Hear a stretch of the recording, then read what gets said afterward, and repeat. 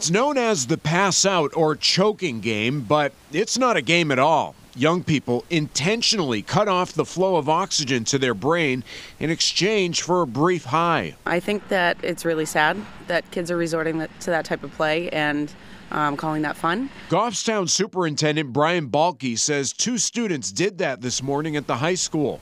They passed out, but will be okay. I remember many years ago this was something that some schools had dealt with, but appears to be back. So we wanted to get information out to parents so they could be informed. Officials say students might be seeing or posting videos of the choking game on social media. I think they do it a couple of different ways, but it does typically involve another student.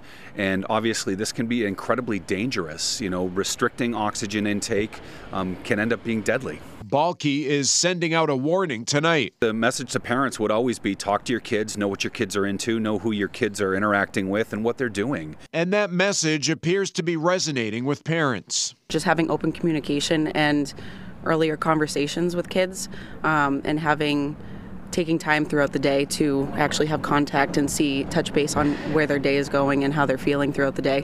This is the first time this behavior has been reported in Goffstown, but there have been cases of it happening across the country over the past 10 years or so. In Goffstown, Mike Cronin, WMUR News 9.